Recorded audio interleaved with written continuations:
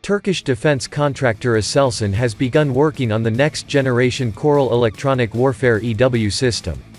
In a press conference yesterday, Turkey's President Recep Tayyip Erdogan revealed the development of the advanced KORAL system.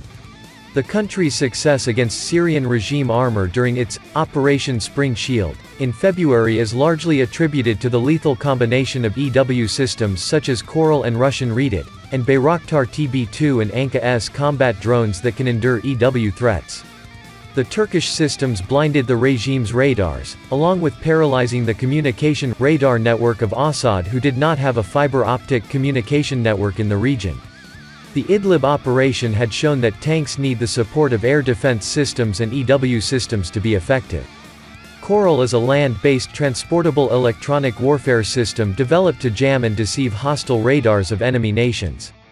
It was developed under the Land-Based Standoff Jammer System project, which started in 2009.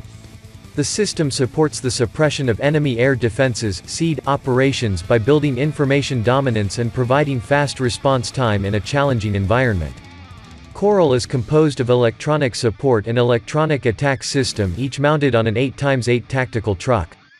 Operation Control Unit (OCU) is in compliance with NATO standards and also supports NBC nuclear, biological, chemical protection.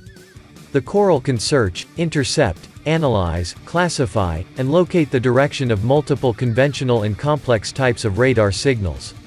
It has the ability to jam, deceive, and paralyze hostile radars.